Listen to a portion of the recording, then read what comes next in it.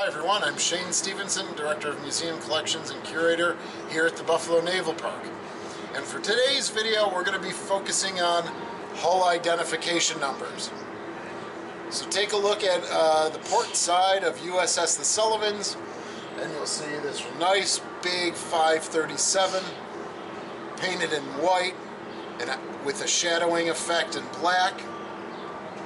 Now we figure that that was painted after World War II when she was put into reserve, but prior to her service in the Korean conflict in 1952.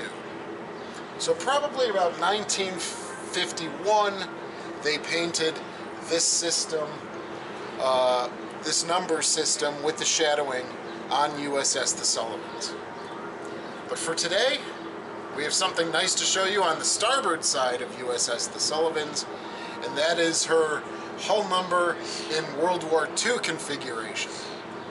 Right, so we recently had some work done on the starboard side, and we had her hull numbers painted in our World War II configuration, which we're really excited about. So the hull classification system that we see today was established by the Navy in 1920. Right, prior to that, it was developed in the 1890s, and it was simplistic, somewhat organic, somewhat mishmashy. Right, but in 1920, they established this, which is still used today. So we're going to talk a little bit about the prior classification systems to 1920, and again, we'll show you the hull number on starboard on USS The Sullivans. So thanks for watching this video, and let's go to the pier. Well, now we're on starboard of USS The Sullivans, and if you take a look behind me over my left shoulder, you will see the 537 painted in a slightly different manner. So this was her World War II hull identification configuration for the hull numbers. Fabulous work.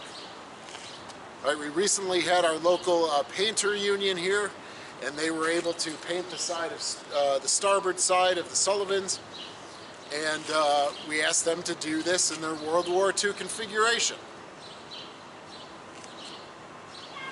And she looks like a beaut right now. So you'll see that the numbers are definitely not as large, and there is certainly no shadowing going on, and that was, of course, during World War II, so that the enemy wouldn't be able to identify the ship that they were targeting. Right? So it's just for safety purposes. It's to keep the enemy from understanding and from knowing what ship that they were actually attacking. So again, going back to a little of the history. So the hull classification systems, similar to what we see today, were established in the 1890s. Right, and very simply, when a naval ship was constructed, it was number 1, number 2, number 3, depending on the type of ship. Battleship number 1, cruiser number 1, and so on.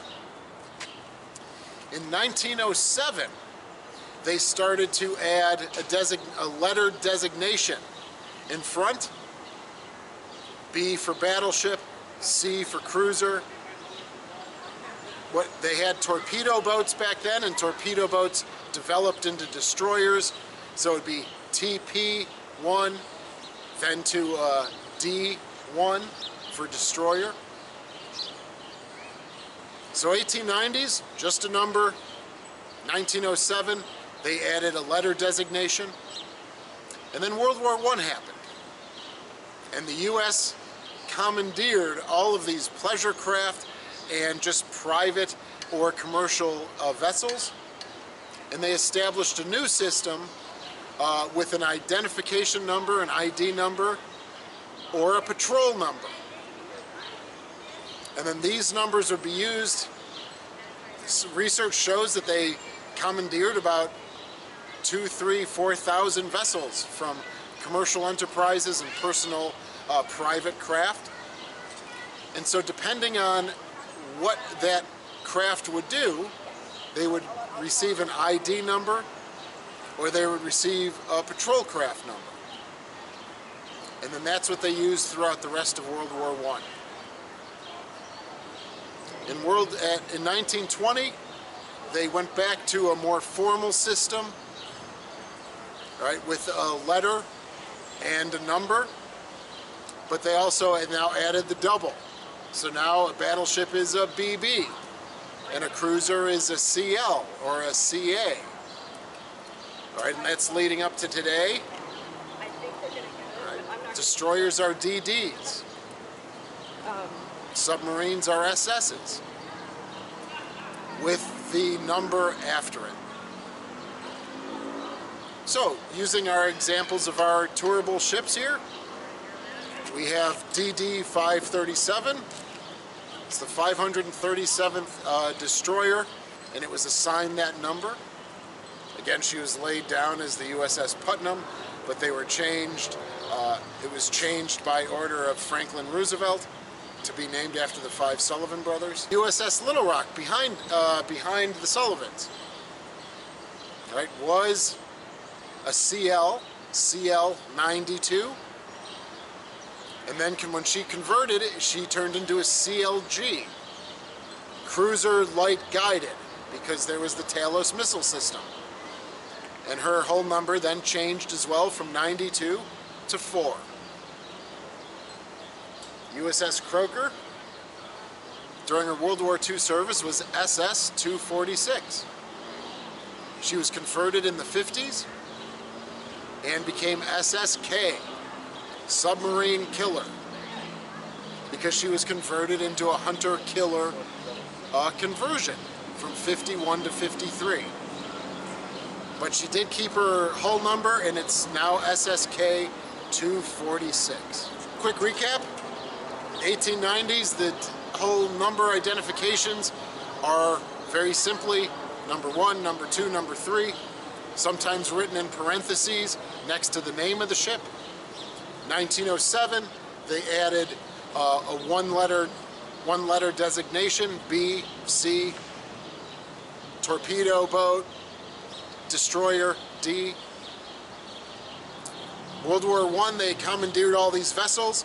They would get a patrol identification or a straight identification number.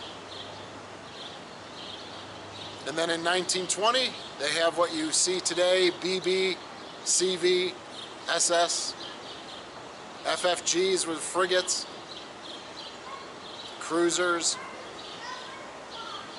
So we hope when you come down here, if you tour the ships, you'll see on the port side large numbers with the black shadowing, probably from 1951, before she was sent to Korea. And on starboard side, you'll see her World War II hull number configuration. Well, if you like this video, please subscribe to our channel, ring that bell, and check out all of our other social media sites. Thanks a lot for watching.